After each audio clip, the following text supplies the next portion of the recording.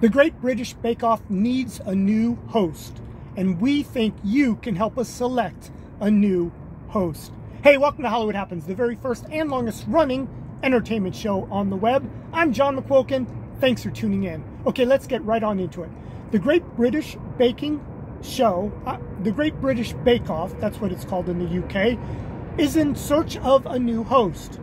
Matt Lucas left as a host, and Matt Lucas is a nice comedian, but he wasn't a good fit as a host for the show.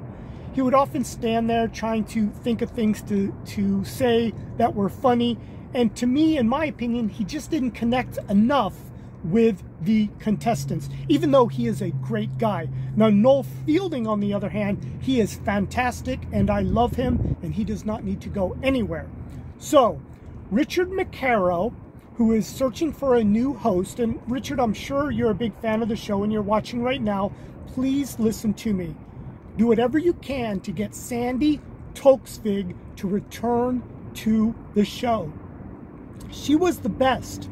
Sandi used to have real moments with the contestants that Matt Lucas just didn't have, God bless his heart. So do whatever you can to get Sandi to come back. Sandi used to cry when the contestants had to go home, and Matt Lucas would cry too. I'm not saying he didn't, but Sandi just had that extra something. And I know perhaps Sandi doesn't want to return to the show, but it is imperative of you to let her know how much she is needed for the Great British Bake Off. So do what you can to get her to return to the show. And if you're already considering somebody else to be the host, please, I hope it is not another guy. Not that there's anything against guys. I like guys. But there's too much male energy on the show. At least last season, right? With Matt, Noel, and Paul Hollywood. Prue was the only female. You need another female in there. That's why I'm imploring you to get Sandi to come back. We need feminine energy on the show. Sandi could connect with the contestants or another female host, but hopefully you'll get Sandi. So no more guys, okay? At least not for now. You don't need another guy. Now again, Noel Fielding is fantastic. And for those of you wondering, no, he does not wear a wig. And yes, he does dye his hair. He's always dyed his hair. And who doesn't? It's fun to dye your hair. But he doesn't wear a wig. But Noel is fantastic. So again, Richard McKerrow, like I said, I'm sure you're watching. Do what you can to find a host that is female. And those of you watching right now, leave a comment below. Let me know who you think should host the show. Do you have somebody in mind? I mean, you know, somebody in the UK that I'm not aware of that would be perfect to be a host on the show. Leave it in the comments below. Also, let me know if you enjoy watching the show. Now, one of the criticisms this past season that Richard McKerrow is addressing is that they said that the contest, or the what's it called?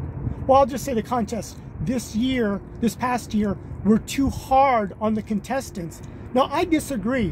What I think Richard McKerrow is responding to is a lot of internet bots, fake accounts on the internet that are leaving a bunch of comments saying how tough the tasks were this past season on the Great British Bake Off. I don't think they were too tough, but I hate it when they run out of time. So perhaps give each contest 15 minutes more time. Because I know you're thinking, well, yeah, that can be done in 2 hours, or that can be done in an hour and 45 minutes.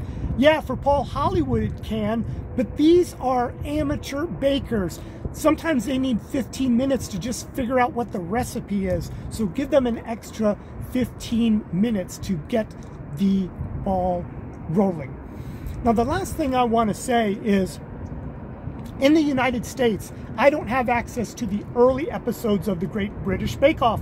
The only seasons I've watched are those that are on Netflix. PBS in the United States no longer carries the Great British Bake Off. Also, Amazon Prime no longer carries the show. So I am left without any of the original episodes. So therefore, I never watch any of the Christmas specials of the Great British Bake Off because they bring in past contestants. And I don't want to see a past contestant and have them say, yeah, she was in season 3 and she lost, because I haven't seen season 3 yet, so I don't want to watch it and know, oh, well, this girl obviously lost because I saw her in the holiday special. So I'm not going to watch any of the specials of Great British Bake Off until I've seen all the seasons. So Richard McKerrow, if you can make that happen, if there's a way that I can stream the early episodes of the Great British Bake Off, please let me know. Please hook me up.